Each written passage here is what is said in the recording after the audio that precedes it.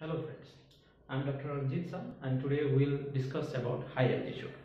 So when we goes to the high altitude, there is decrease in oxygen content in the atmosphere. Since there is decreased oxygen content outside, there will be the inspired air which we take has a decreased oxygen. So there will be decreased oxygen in the lung. Since there is decreased oxygen in the lung, there will decrease oxygen in the blood.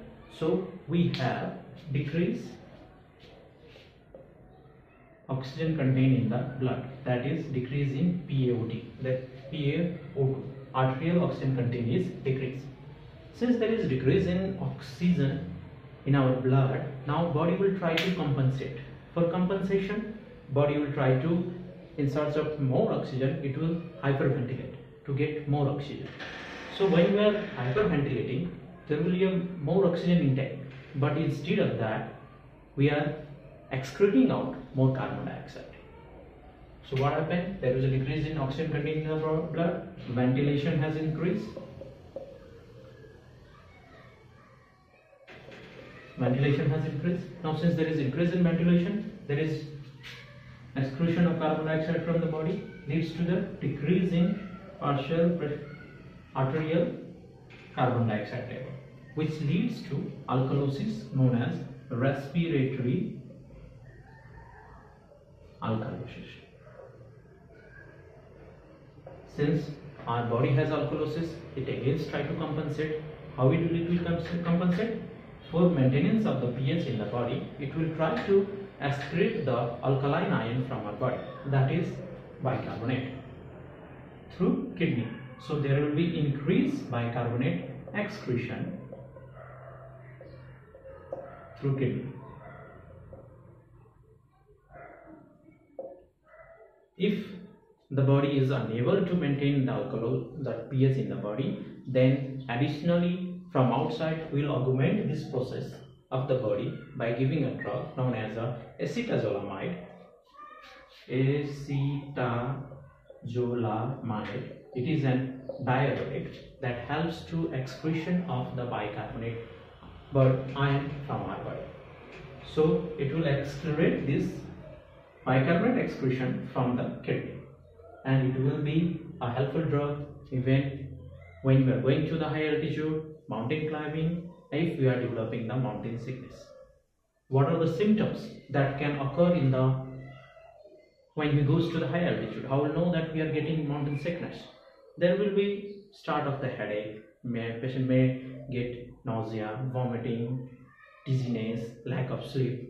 If there is more severe form, then there may be accumulation of fluid inside your lung, known as pulmonary edema. Even there will be accumulation of fluid inside your brain. These are the severe form of mountain sickness. For that, he or she needs to rapid decline to the lower altitude. Consult the doctor. May he provide you the oxygen supplementation and steroids. Besides this, there are the other changes that occurs in the high altitude, and that are, if you have a chronic hypoxia, so there will be a chronic hypoxia, then kidney will secrete erythropoietin.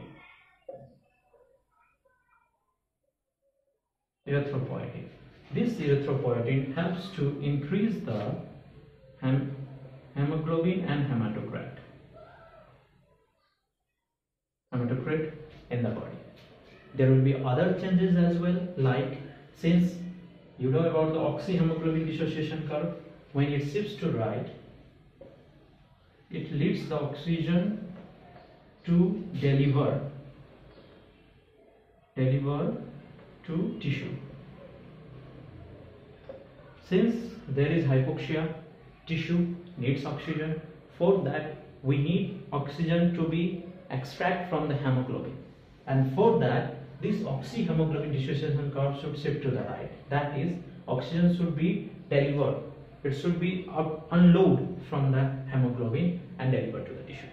For that, the curve shifts to right only when there are the few conditions, like if there is acidic environment, there is high hydrogen concentration, high carbon dioxide concentration, if there is increase in acid CO2 level, then 2-3 BPG. BPG temperature. So in this condition, this oxyhemoglobin dissociation curve will shift to right. If we now increase this, the body increase this 2-3 BPG, then what happened? This oxyhemoglobin dissociation curve shift to right, and oxygen that is present with the hemoglobin will deliver to the tissue. So in chronic hypoxia case, there will also increase in 2-3 BPG. So we are saying that erythropoietin in chronic, if we are going to the high altitude, there is increase in erythropoietin, which increase in hemoglobin, there is increase in 2-3 BPG, there is also increase in mitochondria.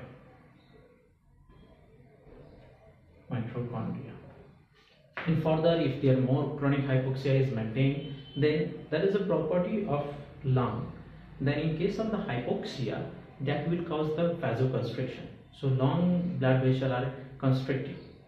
So if there are the vasoconstriction, that will increase the pulmonary circulation hypertension. Pulmonary circulation pressure will be increased. That is known as the pulmonary hypertension. So that will lead to the again right ventricular hypertrophy. So these are the changes progress when you goes to the high altitude.